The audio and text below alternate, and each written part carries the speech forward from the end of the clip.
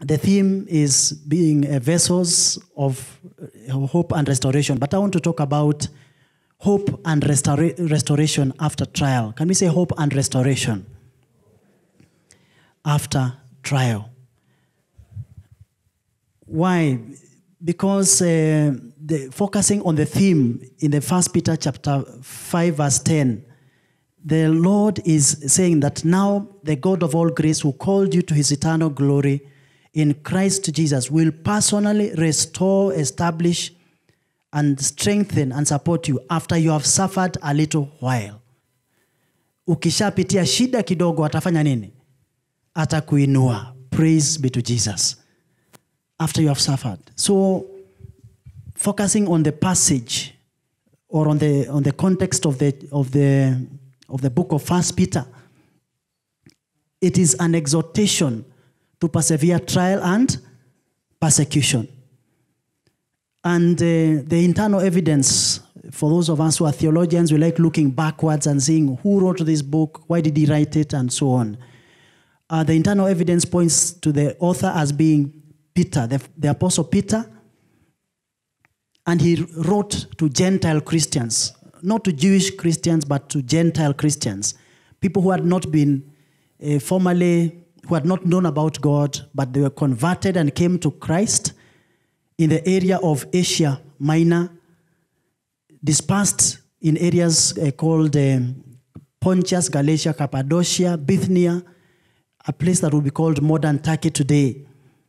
And Peter is encouraging the believers to persevere. Can we say persevere?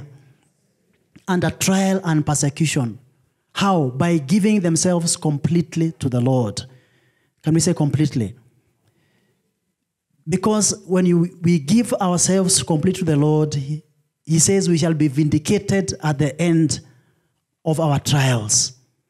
After the manner of Jesus Christ, our Lord and Savior, who was unfairly persecuted to the point of death.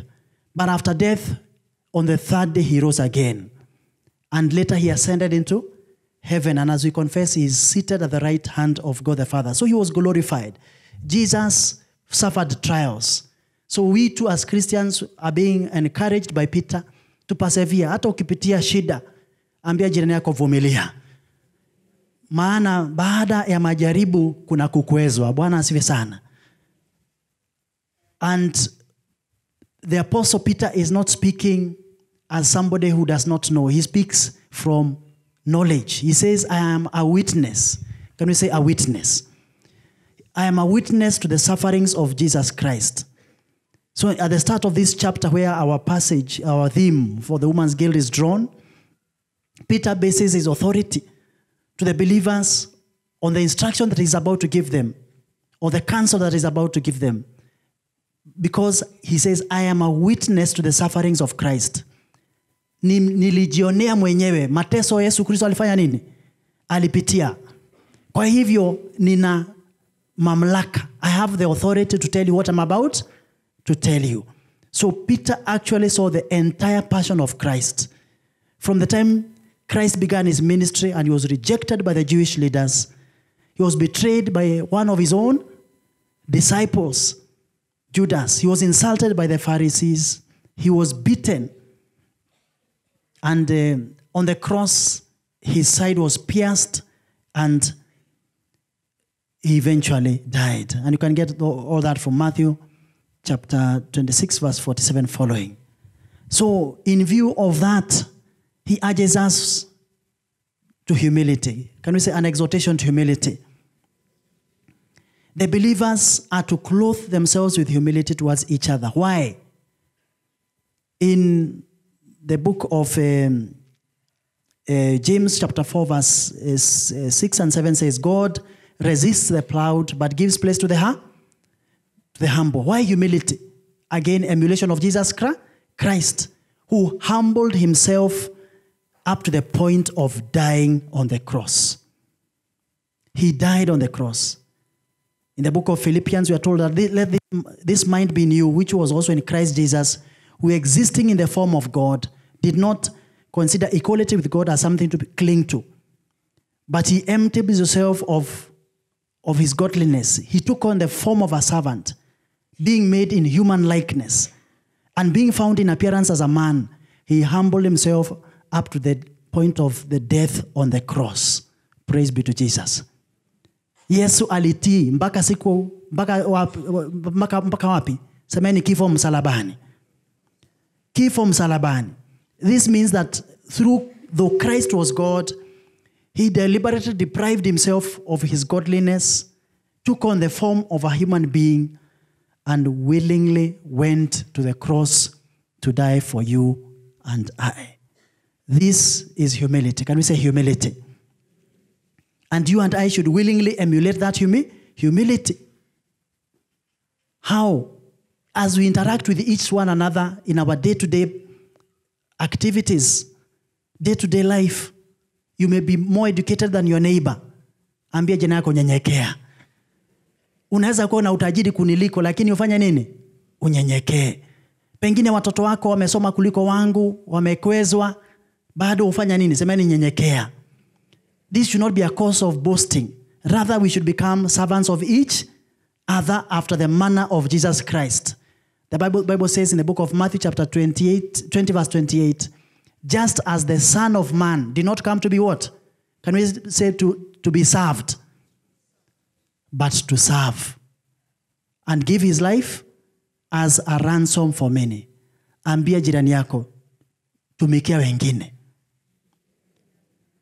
Ukimfuata mfano wa nani? Wa Yesu Kristo. Praise be to Jesus. Just as the Son of Man did not come to be served, but to serve and to give his life and as a ransom for many. And we are told, following this manner, that if you humble yourself, then exaltation will come after humility. Can we say exaltation? Kuinuliwa ama kukwezwa. Just after the manner of Christ, after he humbled himself to the point of dying on the cross, he paid the ultimate price for his church. He was exalted by the Father to sit on his right hand. We too shall be exalted by the Father in due time. Can somebody say in due time? In his appointed time. And that's what as we were opening this week, this last Monday, I was telling the Women's Guild that this calls for patience. Can somebody tell your neighbor patience? Uvumilivu. Uvumilie, alafu Mungu atafanya nini? Atakukweza wakati ufaao. But many of us are not patient. I want God to move for me now, today. But you need to be patient. I need to be patient. Don't seek for people to acknowledge what you have done. We thank God for Mama Nyakenyo, who has been acknowledged. But not many people will acknowledge you in this world. Bwana asifiwe sana. Usingojewe kutambuliwa na watu. Tambuliwa na nani? Ngojea utambuzi utakuwa kwa Mungu. Lakini sio vibaya. Vile tumefanya kwa dada yetu ni vizuri. And we thank God for what she has done. But don't wait for people to acknowledge what you have done. Just wewe nyenyekea mbele za Mungu. Naye wakati ufao utafanya nini? Semeni atakukweza. Mahida maria mageri agakwambararia. The right time he shall lift you up. Sometimes also we force other people to show us thanks or give us thanks. Please don't do that. Let them do it of their own accord. Bwana asifiwe. The Apostle Peter continues to say that you and I need to cast our cares upon the Lord, because he does what? Can we say he cares for us? We all have anxieties. We all have cares. We all have burdens that are sometimes seemingly so heavy to bear. As we saw those burdens that our sisters were throwing down. The burdens of what? Theft, of immorality. Zingine nisikia kama mulisikia. Atikarumanzira. Witchcraft. Na zingine gani? Corruption. Which others? Ati sponsor. Lakini zingine wanataja, wanaongeza. Lakini Hizo zote na zinginezo. Bwana asifiwe sana. Others may not even be in that category. You just have a burden for your family. That things are not going in the right direction. Hauna school fees ya kutosha kwa ajili ya watoto wako. Pengine uko na ugonjwa. Your health is failing. You have burdens. Whisper to your neighbor, take them to the Lord Jesus Christ. Take those burdens to the Lord because He cares for you. He really cares. He does not pretend to care. You know, there are some people who pretend to care. They are helping you, but not sincerely, but with an agenda. Ambia jenako, Yesu hana agenda ingine.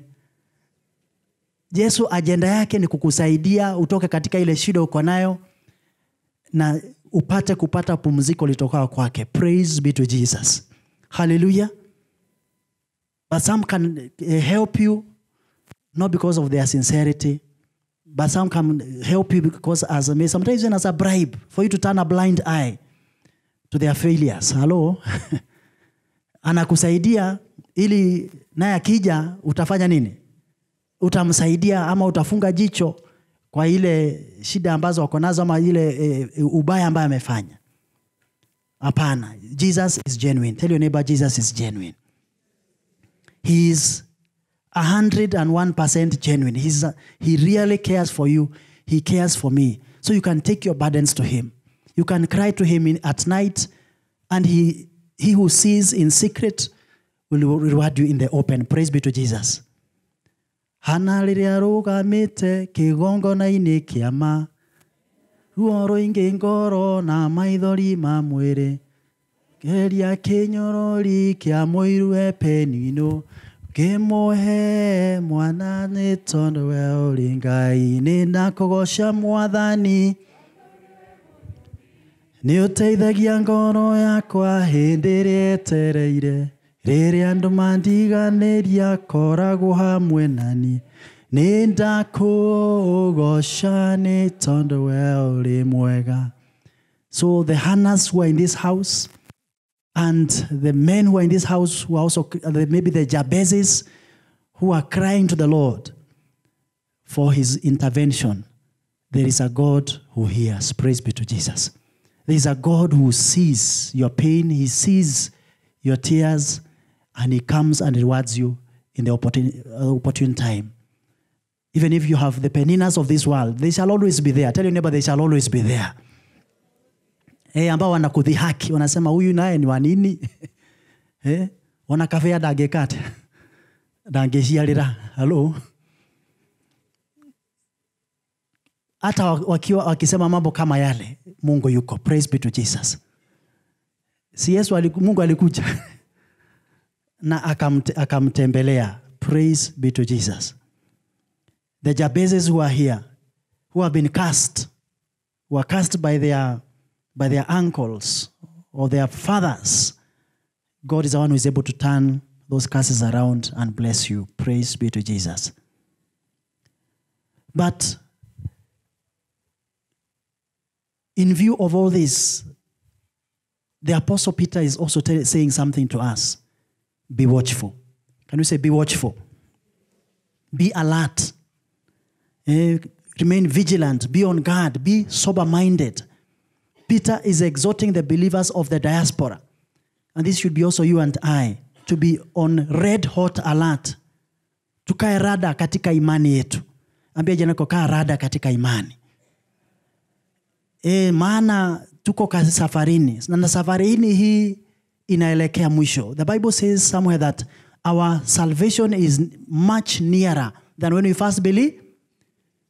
As I was seated here, as we were praising and worshiping the Lord, I was reminded that surely from the time God began to speak through His prophets, and we are told that in the book of Genesis, chapter 5, we had people like Enoch, who was a preacher of what? Can you say righteousness?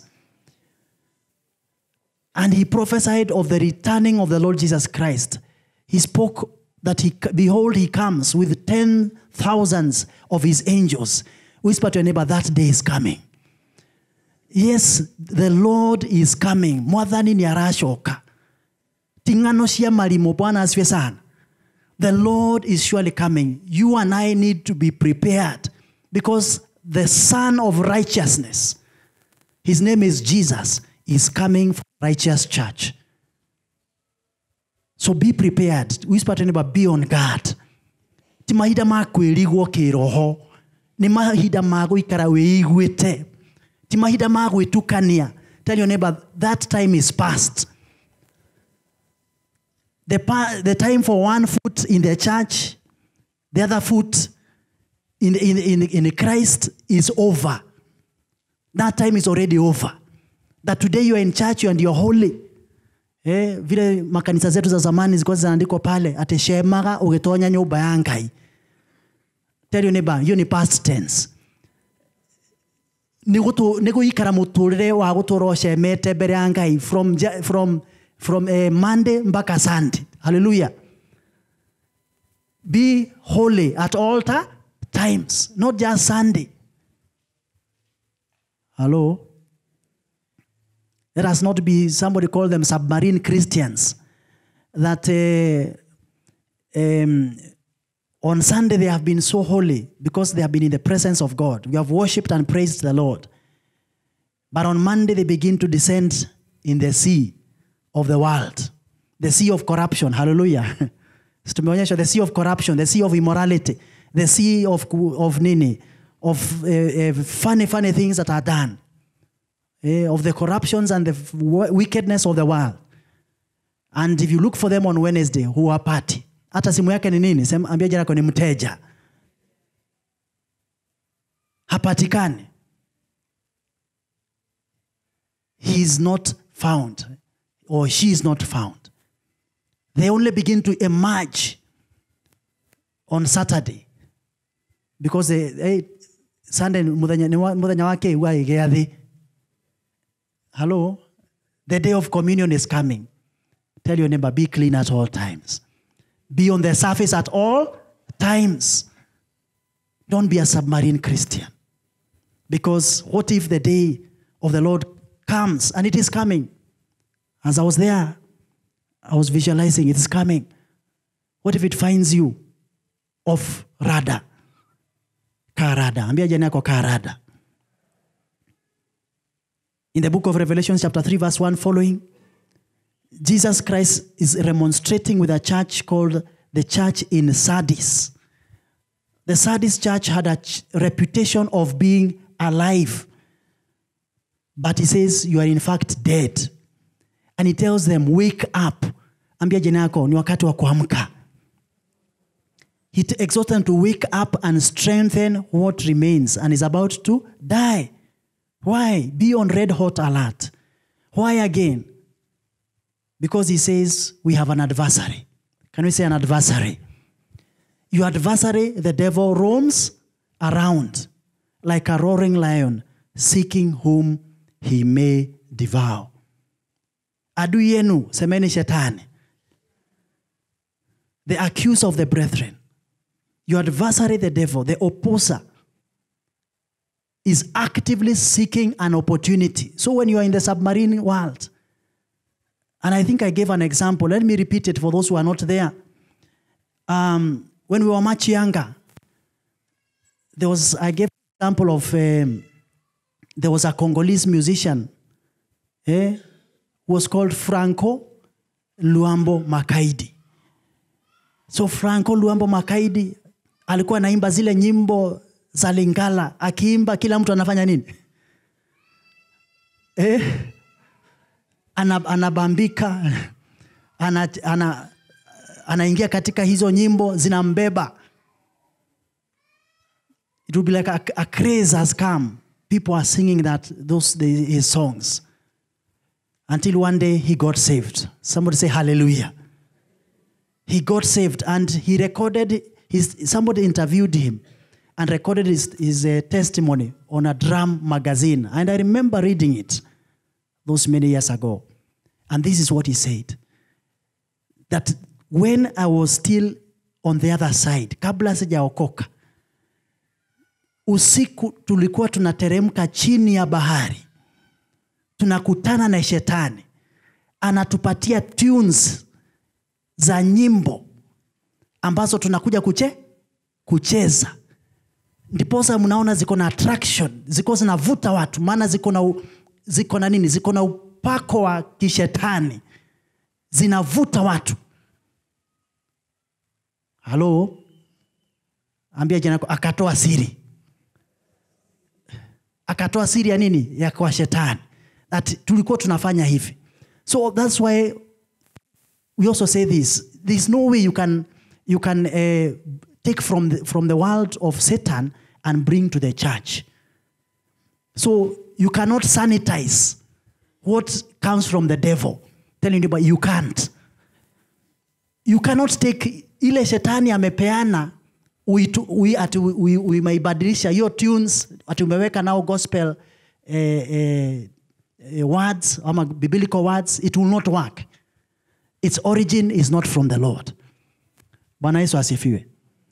And the Lord is not bankrupt. That's why the Bible says he gives me songs in the night. Praise be to Jesus.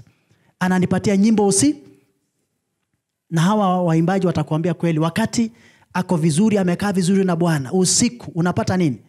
Wimbo mpya. Hata mimi hiyo imekuja mara mingi. Mimi sio muimbaji kama hawa. Lakini usiku wakati umetafuta uso wa Mungu, unamsifu, saa nyingine wimbo mpya unakuja ambayo sijawahi kuimba mbeleni. Na nikiwa kijana nilikuwa nikisema hiyo wimbo nitaenda nifunze watu kesho. Lakini kwangu nakuta imepotea. Lakini nilikuwa na msifu Bwana katika huo wimbo.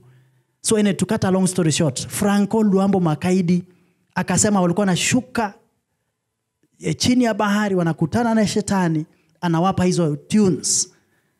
But when he came to Christ, he revealed that's what they were doing. But unfortunately, after remaining about 6 months in Christ, tell me about he backslid. Akarudi aliporudi nyuma, hakukaa, sikumbuka alikaa a very short time, he died. Shetani akamgonga, akamuua. Tell your neighbor, your adversary, the devil, is roaming around, seeking like a roaring lion, seeking whom he may devour. That is why, my brothers, my sisters, it is not time to joke around with your faith. It is time, if you are in Christ, remain in Christ. Tell your neighbor, if you are in Christ, remain in him. Haujamwambia vizuri. Hebu muangalie kwa macho.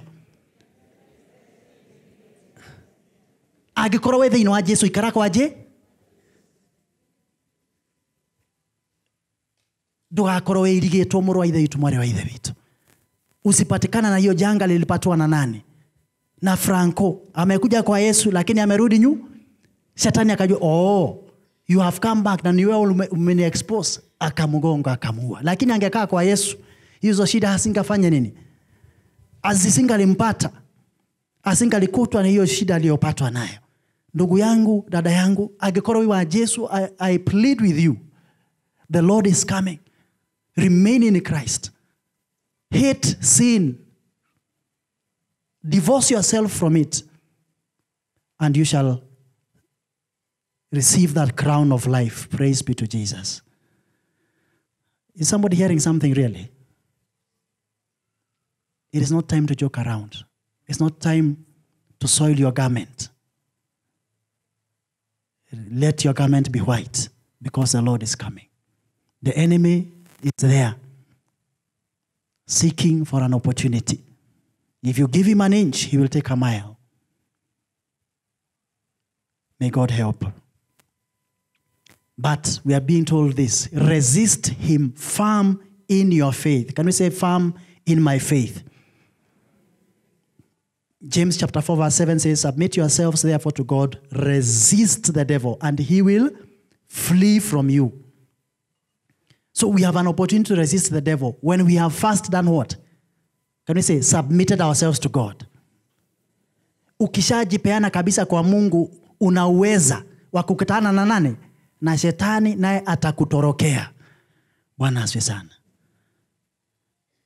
When you have first submitted yourself to the Lord in obedience to his word, in obedience to his Holy Spirit, when he speaks to you in a still small voice, you shall have the opportunity to say no to Satan, no to his corruptions, no to his immoralities, no to his witchcraft and other funny things that the enemy is bringing along our way. You shall be able to say no to all those filthy suggestions of the devil, because you have first of all submitted yourself to the Lord. And again, we should follow the example of our Lord Jesus Christ by his knowledge of and use of the word of God. Remember when Satan tried to tempt Christ, that if you are the Son of God, turn these stones into bread. What did he say? It is written. And my brothers and sisters, I exhort us, I encourage us. Can we hide the word of God in our hearts? Take time to hide God's word. Take time to put that word inside you. And when it is inside you, the Holy Spirit shall bring it to mind in the time of need. Bwana asifiwe sana. And you shall be able to tell no, Satan, no, it is written. But you cannot tell him it is written if you don't know. And again, the Bible says somewhere in the book of Romans chapter 10, verses 17, faith comes by and hearing by the word of. Imani huja kwa kusikia na kwa kusikia kupitia neno la Mungu. So ikiwa hujasikia neno, hauna imani. Lakini kama sasa vile nimehubiri kupitia neno, imani inajengeka ndani yangu. Kwa hivyo ninaweza kumkataa shetani. Nina uwezo. I can refuse Satan. I can resist him. I can resist his suggestions for corruption, for theft, for immorality, for whatever. I have the power. We have been given authority. Wamasai wanasema, eshoge kengitoria. Nimepewa nini? Semeni mamlaka. Kupitia neno la nani? La Mungu. Tumepewa mamlaka. Nituheto hinyana wadhani. We have been given power. Tumepewa mamlaka. Hallelujah.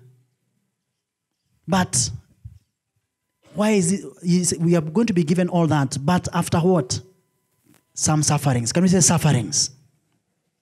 And he calls them common sufferings.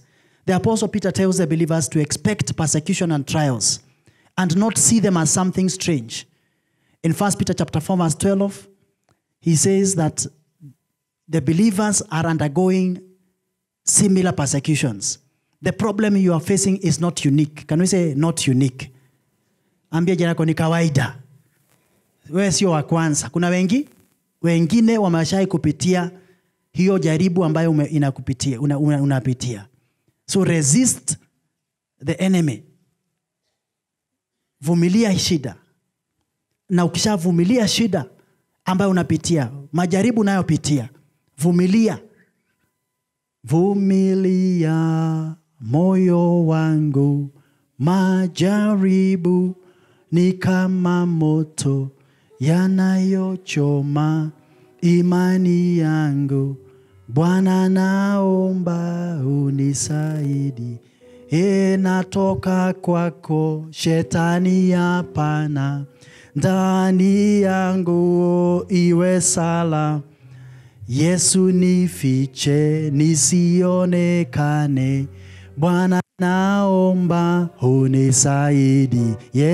Vumilia wangu, majaribu ni kama moto yanayochoma imani yangu.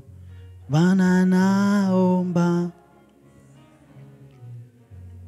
So the Apostle Peter is saying that after suffering a little while, the Lord will come and exalt you. A little while. How little is little? I don't know. The Lord knows. Bwana asifiwe sana. But the Bible says a little while. Kwa muda mfupi. Muda mfupi wako sijui ni upi. Lakini Roho Mtakatifu anajua. Maana Biblia inatuambia katika kitabu cha Wakorintho wa kwanza mlango wa 10:13 kwamba hawezi kubali jaribu likukute lile usiloweza kulistahimili. Praise be to Jesus. He will not allow you to be tempted beyond what? Your ability. So tell your neighbor, those that have come, you are able. You are able to do what? to withstand them. You are able to withstand them. He will not allow you to be tempted beyond your ability to bear. 1 Corinthians chapter 10 and verses 13. So after you have been tested, after you've been tried a little while, then you are now prepared for what? It's a restoration. Because if you have not been tried, you have not been tested, what are you being restored? But after we have been tried for a little while, after we have been tempted, after the enemy has attacked us, and we have survived, then the Lord can restore us. He can confirm us. He can strengthen us and establish us by his grace. Praise be to Jesus. Hallelujah. And when we talk about restoration, what are we meaning? In the book of Job chapter 42 verse 1 following, you may remember the whole story of Job. We cannot go up through it. That Satan, the accuser, can we say the accuser? The accuser accused Job that this man only loves you because you have blessed him, protected everything that he has. So just stretch forth your hand and touch what he has. And God allowed Satan to touch what Job had. And everything that he had was destroyed. His 10 children died. His multi-million herds were stolen, killed, burnt with fire from above, and he was left also a sick man. And he was even told by his wife at that time, wewe jamaa umeisha, tukana Mungu ufanya nini? Ufe. But he stuck to his integrity. Praise be to Jesus. Ambia jina yako, shikilia imani yako. Because the restorer is alive. Praise be to Jesus. Mugori eke muoyo. Our restorer is alive. There is a redeemer. There is a redeemer, Jesus, Son of God, precious Lamb of God, Messiah, oh, for sinners slain. Thank you, oh my Father, for giving us your Son and leaving your Spirit till the work on earth is done. So that Jesus came, that God came, and he restored what the enemy had stolen. Job chapter 42, verses 1 following. He was given how many? Can we say double? Alilipwa mara mbili, twice as much as he had before. In Joel chapter 2, verses 25, God is saying that I will restore to you the years that the cankerworm has stolen or has eaten. The great army that I allowed, notice that I allowed to come and destroy you. I will restore to you. Bwana asifiwe sana. May God restore to us. Yes, those of us who have suffered, we have stood firm for the Lord Jesus Christ. Then a time of restoration is coming. Somebody should say amen. A time of restoration is coming. A time of being paid by our God. Hallelujah. Also a time of confirmation is coming. Confirmation, what do I mean? That God will make it plain to all that he has established us, he has chosen us, he has exalted us. Confirmation is equal to what? Can someone say approval? Approval. That we are his choice. As what he did for Moses, as recorded there in that verse that I've put there, Numbers chapter 12, verse 1 to 8, that when Moses was challenged in his leadership by none other than his own brother Aaron and his sister Miriam, Mungu akaja akatetea nani? Musa akamtetea. He says, why were you not afraid to speak against my servant Moses? If there is a prophet among you, I will speak to him in visions and dreams, but not my servant Moses. I speak to him face to face. Bwana asifiwe sana. Why were you therefore not afraid to touch and speak against my servant Moses? And Miriam came from there a leper. She has touched the Lord's anointed. Whisper to your neighbor, confirmation is also coming. Yes, may God confirm us and may it be plain to the world that God has confirmed us as his servants. Praise be to Jesus. For you who has suffered, for you who has gone through a difficult period, the Lord is able to confirm you. Praise be to Jesus. As he did it for Moses, he's able to do it for us. Katika jina la nani? Then he also says he will also strengthen us. Yes, we have suffered trials. The enemy has come. He's able to strengthen us by his mighty power. Ephesians chapter 3 verse 16 says, by strengthening us with his power through his spirit in the inner man.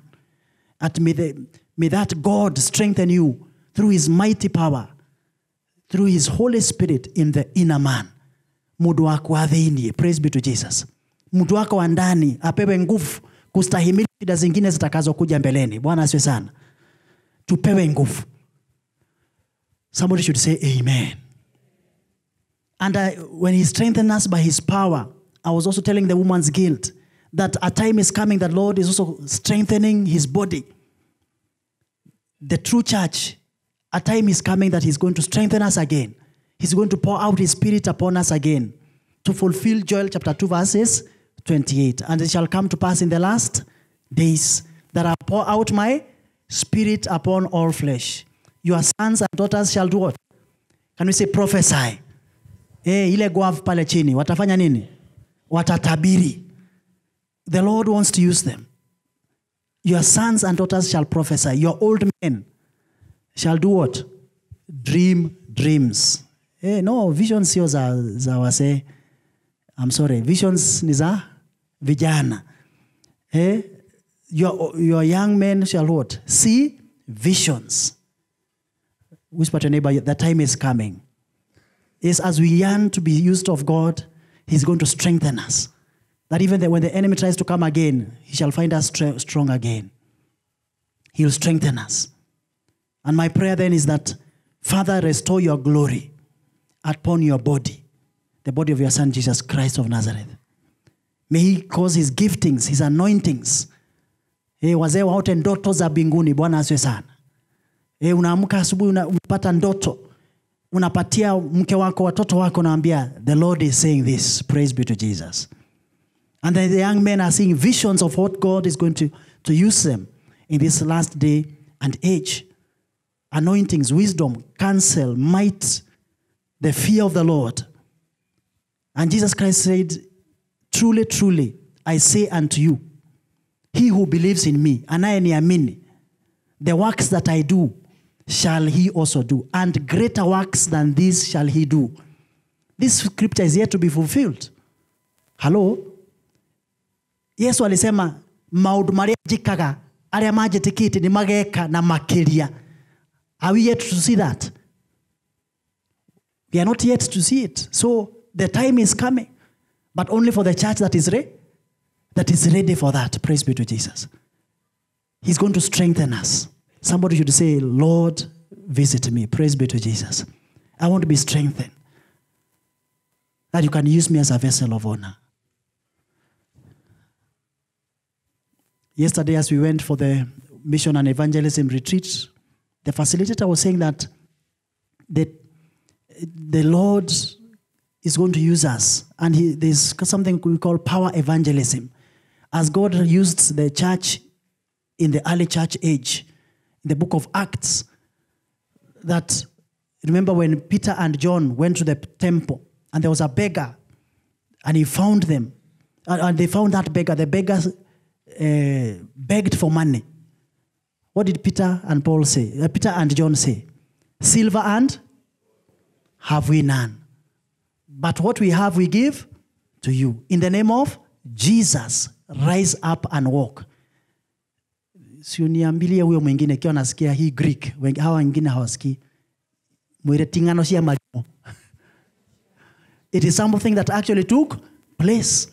And in this last day, the Lord is also going to raise up a similar anointing in the name of Jesus Christ.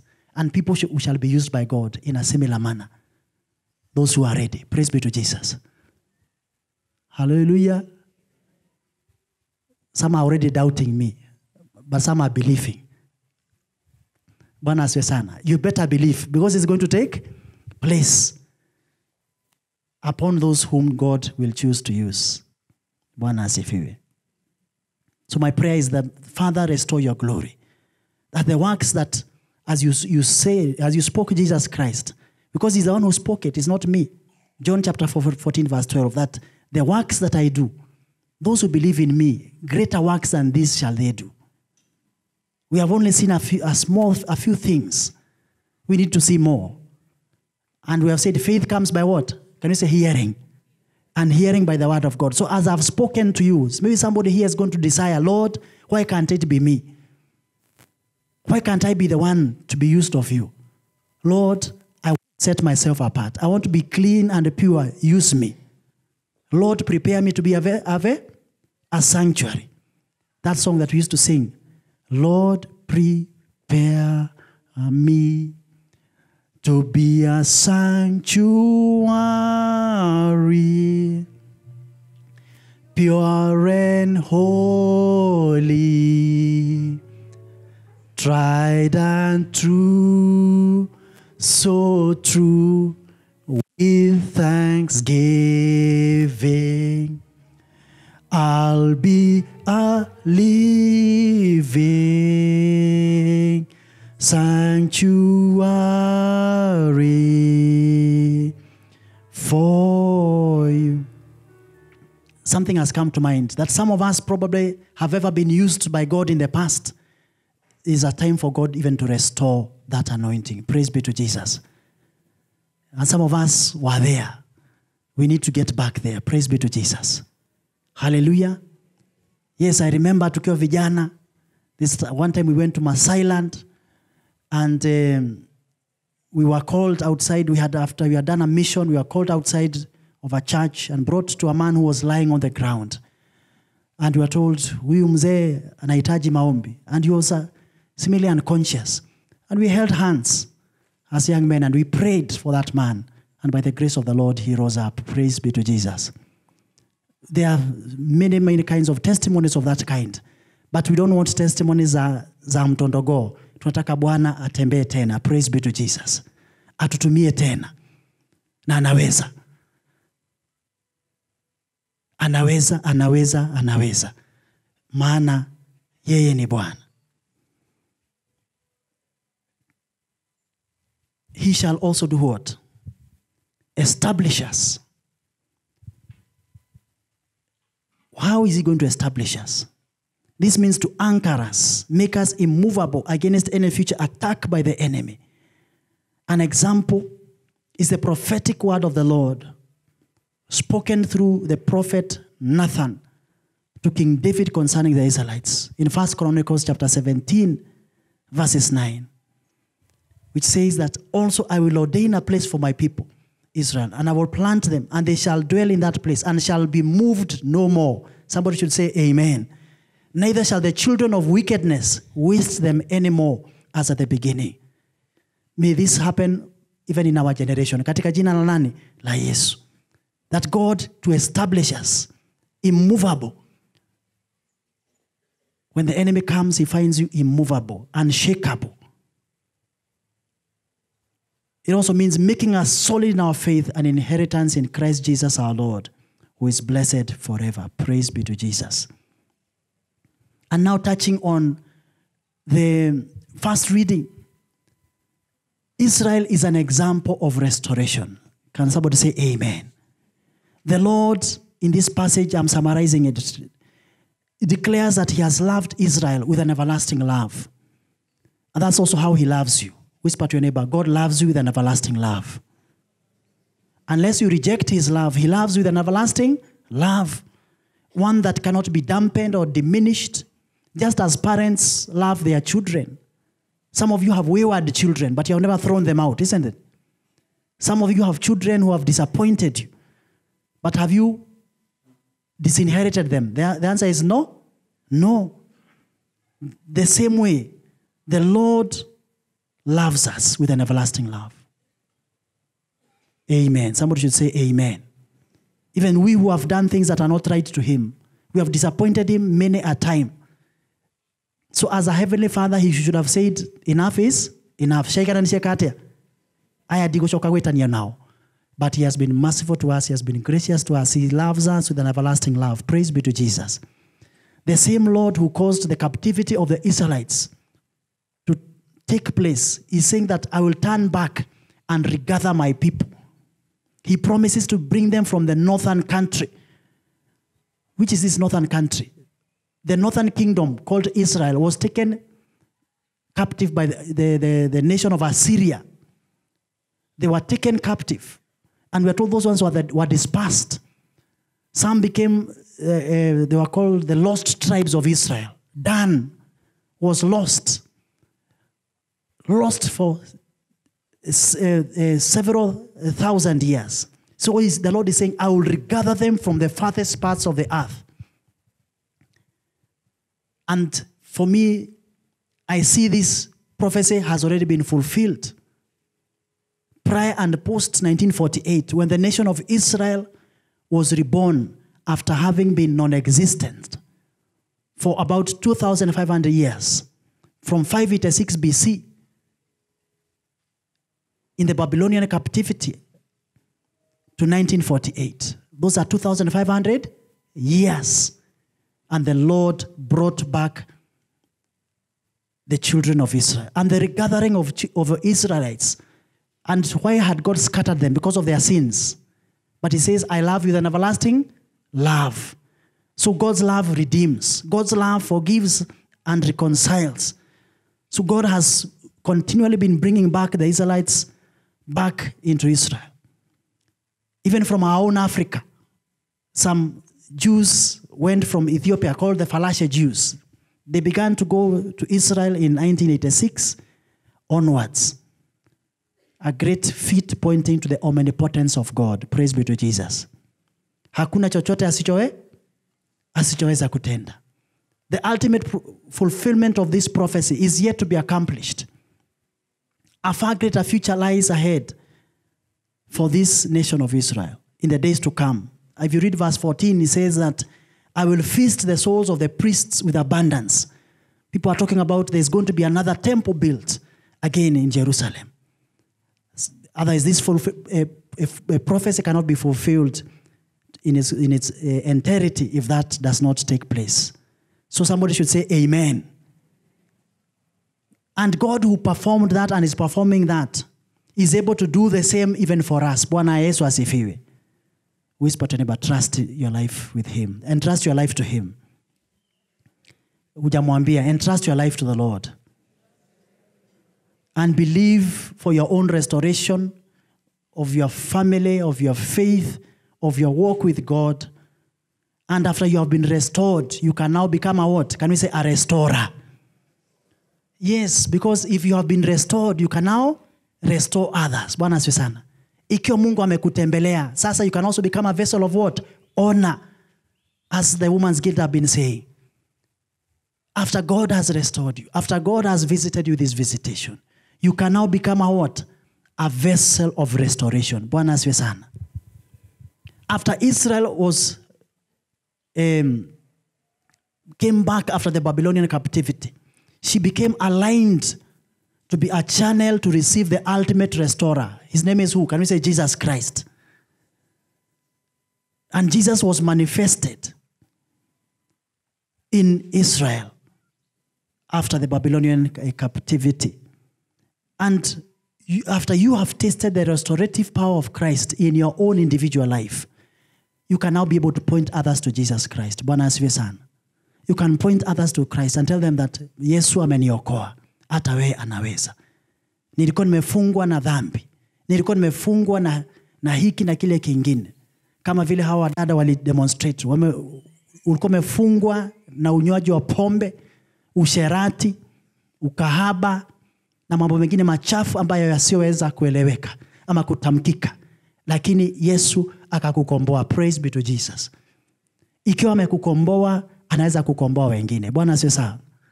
And that's why each one of us is a preacher. Each one of us is an evangelist. If God has done something for you, tell your neighbor, you need to tell it to others. Not here in church. Here I'm preaching to the converted. Unless we have a few people who have, we are told there are a few people, they have been hearing the word, but have not yet come to the point of saying that Yesu ni Bwana. There are just a few. And I believe that this word is not coming in vain. That today or tomorrow or the other day, that they will also declare that Christ is Lord. But we need to take it out there. Tell your neighbor, out there. If you obey this gospel commission and say, Bwana naombea jirani yangu, ambaye haendagi kanisa, nisaidie nimuonyeshe upendo wako. And you go there and share the word of God with him or her, you shall win one person to the Lord Jesus Christ. Praise be to Jesus. And we are saying that if we all obeyed this commission and we each brought one person to the kingdom of heaven, brought one person back to this church that was an unbeliever out there, we shall have to tell the CBM chair that tutabomoa hii kanisa. Maana hatutoshe? Is that a welcome problem? Yes, the chairman is saying that it will be a welcome problem. He would want to deal with that problem. Tell your neighbor, it will only happen if you go out. That you have been restored. Can you go and restore others? The Bible is saying in the book of 1 Corinthians chapter 5, verses 18 to 20, that God was in Christ reconciling the world to himself. Praise be to Jesus. That God sent Jesus Christ to reconcile the world to himself. And after here we have been reconciled to God, he has given us the ministry of reconciliation. Can somebody say reconciliation? Huduma ya upatanisho. Kama vile tumepatanishwa na Mungu, na sisi tupatanishe wengine na Mungu. Nimepatanishwa na Mungu. Na nikisha patanishwa na Mungu, naweza patanishwa na watu wengine, na niwafanye na wao wapatanishwe na nani? Na Mungu. Bwana asifiwe sana. Whisper to your neighbor, go out. And become a vessel of what? Restoration. A vessel of honor.